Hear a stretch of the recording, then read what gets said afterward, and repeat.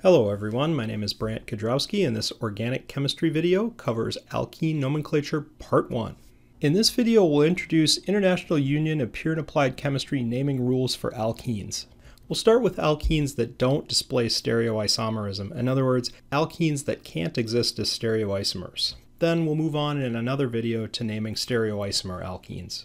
The first thing you need to do is identify the root name or the parent name for the molecule. Find the longest continuous carbon chain that contains both C-C double bond carbons. Here's an example. The highlighted option for longest carbon chain here is correct because it contains both carbons of the C-C double bond. Here's an option that looks tempting because it finds a longer ultimate carbon chain, but it doesn't contain both carbons of the C-C double bond, so it's not correct. Don't name it this way. Once you've identified the longest carbon chain, use the alkane root name, but change the ending from ane to ene. In our correct longest carbon chain, there are 6 carbons, so the root name, if it were an alkane, would be hexane. You just need to remove the ane ending and replace it with ene, and you get hexene. So that's the root name, hexene. Moving on then, we have our alkene with longest carbon chain identified and its root name is hexene. The next thing you need to do is to number the chain and specify the C double bond C position. Number the chain from one end to give the lowest possible number to the C-C double bond. In this case, we'll start from the top because it gives the C-C double bond low numbers of 1 and 2. Next, you need to specify the C double bond C position using either the new IUPAC rules, which are preferred, or the older IUPAC rules. Under either system, it's understood that the C double bond C spans 2 carbons, so you don't need to list both carbons. You wouldn't need to say 1 and 2. You only list the first number.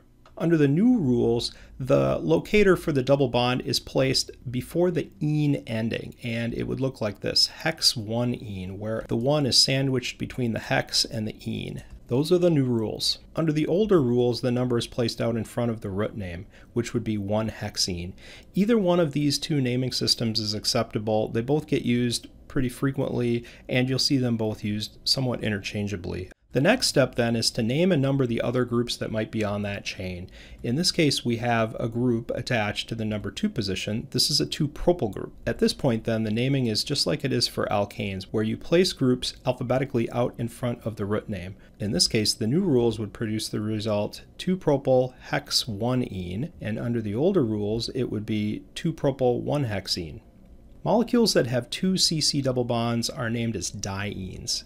Here's an example of a molecule with 2 C-C double bonds. With this kind of molecule, the main chain has to be identified and must fully contain both C-C double bonds. In this case, the appropriate longest carbon chain would be identified as shown here with the highlighted atoms. Use the alkane root name, but drop the ne ending and replace it with the suffix diene. In this case, we have a molecule that contains 2 C-C double bonds that has 7 carbons total in its longest chain. If it were an alkane, it'd be named heptane. We drop the ne ending and replace it with diene, and we end up with heptadiene. That's the root name for this molecule. The next step would be to number the chain from one end to give the lowest possible number to the first C-C double bond along the chain. Never mind what else is happening with substituents. The first priority here is to give the lowest possible number to the first double bond, which would be numbering from the left side in this case. And that would give us numbers of 1 for the first double bond and 5 for the second double bond. At this point then, the rules for naming are the same. Under the new set of rules, this molecule would be named as having a methyl group in the 6th position and then its 2 alkenes in the 1 and 5 position. So the name for this molecule would be 6-methyl hepta-1,5-diene. Again, the locators for the double bonds come before the suffix in the new rule system. Under the old rules, it would be 6-methyl-1,5-heptadiene, where it's simply the location of the 1 and 5 that's different. The locators for the double bonds are just moved out in front of the hepta instead of just before the diene part. The two names are very similar. Naming cyclic alkenes is described on this slide. Here's an example. This molecule contains a ring and the ring has some groups attached, but the ring is the major piece. It has the most carbons, so that's going to define the root name. In molecules like this, you define the root name as a cycloalkane, but you change the ane ending to ene. Here's how that works. If this were an alkane, it would be a cyclohexane parent name. We remove the ane ending and replace it with ene, and we get cyclohexene. The CC double bond is assumed to span the number 1 and number 2 positions in a cycloalkene, and there's no need to number it. So you wouldn't specify this alkene as being in the number 1 position, for example. It's just understood that it's there. We need to, though, assign which carbon gets the number 1 and number 2 positions. The alkene has 2 potential spots. We could either give the number 1 position to that carbon or that carbon, and then the other carbon of the alkene would be the number 2 position.